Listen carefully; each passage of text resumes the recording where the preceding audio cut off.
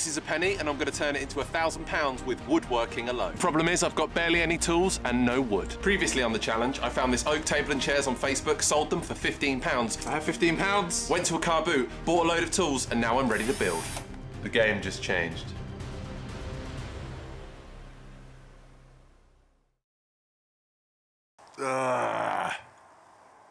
Okay.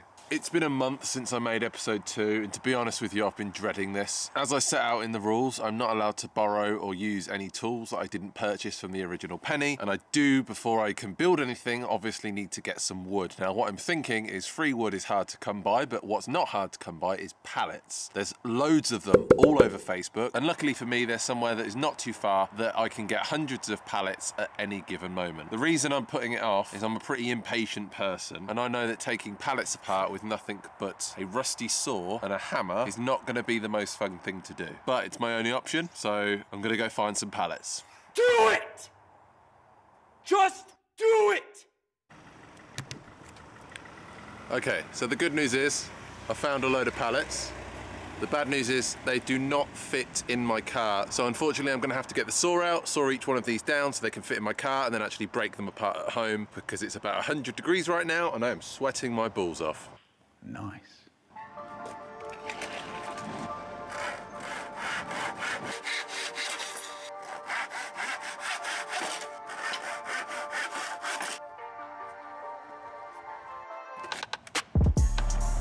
Okay.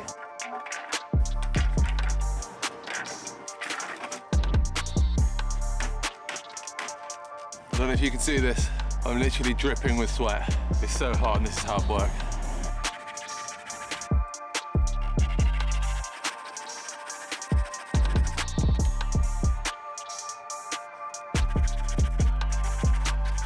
Now, for those of you wondering why am I doing this on what feels like the hottest day of the year, I've got 2 kids, so childcare is something I'm always working around. This just happens to be my day this week to do YouTube stuff, so it's either do it in the heat or don't do it at all. Got a fair bit of wood. This is 2 pallets in total. I've still got to de-nail it. Yeah, I'm hoping this is going to be enough for now. And if not, I have access to a lot more, so I'm not too worried. So I was just driving home, and in this same industrial estate, I've just driven past a skip full of wood, and it's not just pallet. I don't want to film unless I've got permission, so I'm going to go just speak to the guys working there, see if they're all right me setting up my camera and actually taking some stuff out of their skip. And honestly, I'm pretty nervous walking in and asking permission. I mean, how is this conversation going to go? Like, oh, hey, can I look through your skip and get some wood out? How am I going to say that and not sound like a complete madman? I don't know. I guess I'm just going to have to do it. We'll see.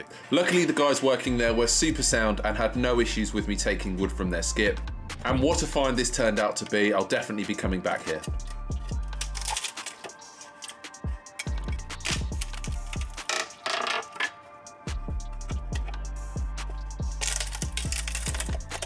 I filled the car up. I don't know what this is. It's nice though. And it's going to make a nice contrast to the pallets that I've got. Let's get this home and see what we can do.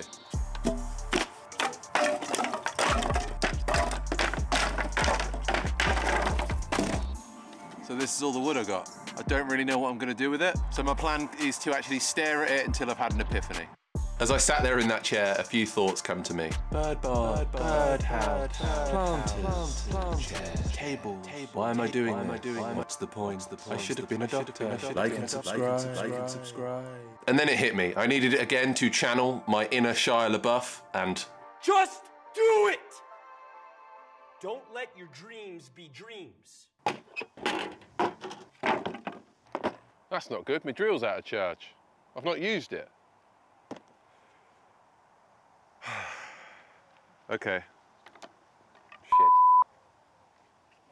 So I've given this a lot of thought, and with the tools that I've got, I think it's pretty clear that I'm not going to be making any £500 coffee tables. So I'm going to have to go with quantity over quality. There's a few things in my mind that I'm thinking I'm going to start off with making. A bird box and some planters. I'm probably going to make one of each, put them on Facebook, see if any of them sell, and then if any of them do sell, I will just target those and make a lot more of them. I want to get enough money to buy myself something like a circular saw or a mitre saw, something that will allow me to never use a handsaw again. So let's get started.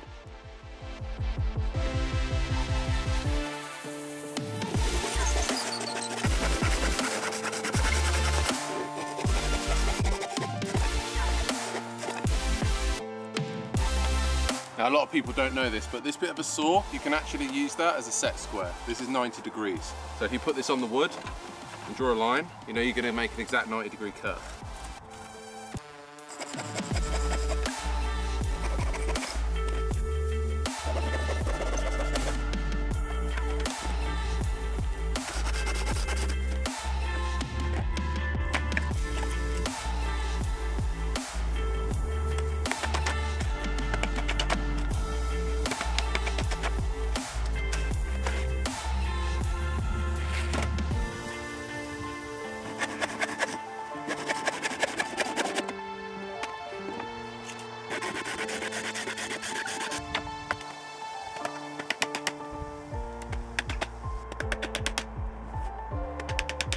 So as you can see, the first item is nearly done. This is going to be a crate. I've just got to put the bottom on it and then it is ready to go.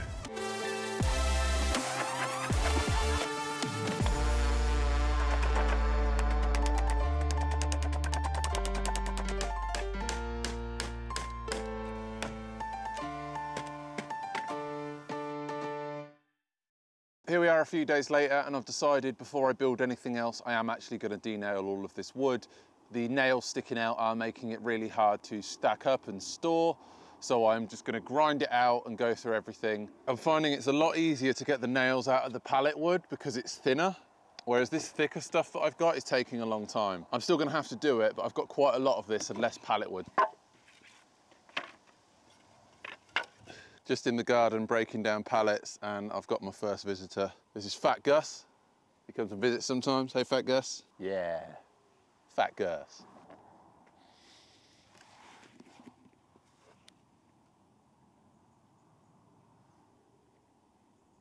Okay, this is all the wood that I've de-nailed. It looks a lot less now I've de-nailed it and I've put it in a pile. I do think I'm gonna have to go get more pallets. So now I've got all that wood de-nailed, I'm gonna try and make a bird box. This should be a little bit quicker to make, and if they sell well, that'd be good.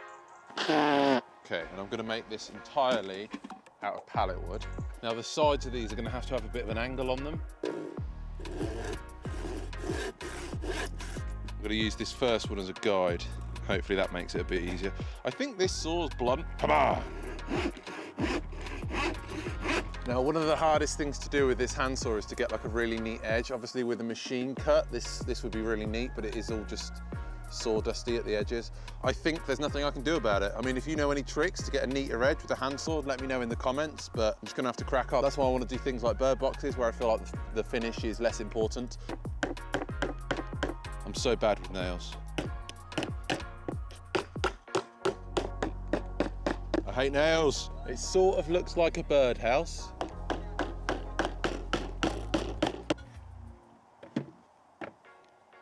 So I was planning on stopping the video here and say I'm going to put them on Facebook and see if either of them sell. However, if I'm honest, I feel like I've made one thing that's acceptable and one thing that's terrible. This crate, I actually think this is quite good. This is something I could see being used at like a wedding for that sort of vintage look. You know, people buy this sort of thing and it's solid. Although it's been made with a handsaw, I feel like because of the design of it, it gets away with the slightly rough edges and that non-sanded look. I think I could probably, at the maximum, get about £10 for this. Lowest, I think it's worth £5 all day long. This, however, it just doesn't look very good. I'm still gonna put it on Facebook, but I'm not expecting it to go anywhere. But let me know if you wanna buy it, send me a message.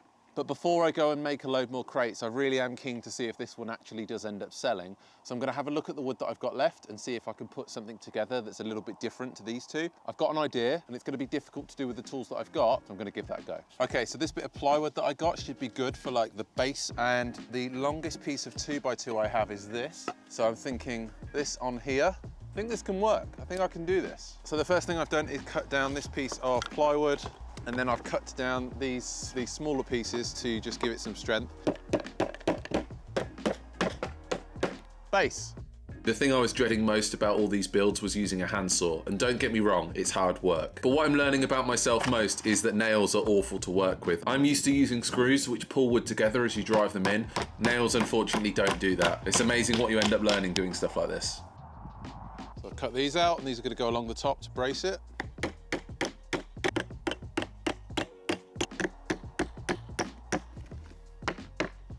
Okay, so this is now nailed together. To be honest, I'd much rather use screws, but I don't have many long screws. So I'm going around the top and just giving this a nice trim with this pallet wood.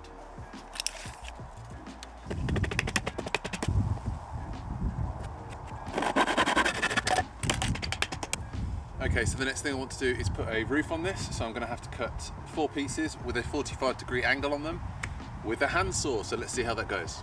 So there's my cut all marked up.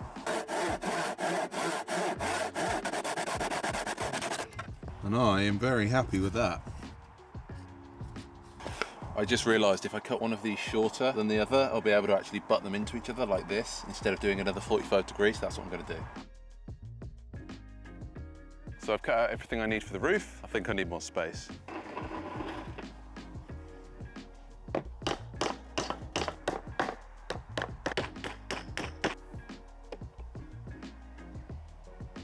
How the hell have I done that? Okay. Okay, now I'm going to use the remainder of the pallet wood to put a roof on this, and then I just need to make a stand.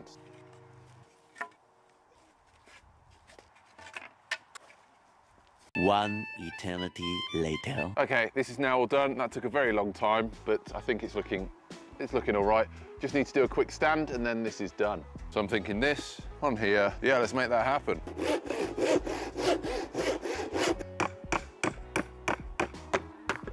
Stand. So now I just need to put the top on it, which I'm going to do now. Done.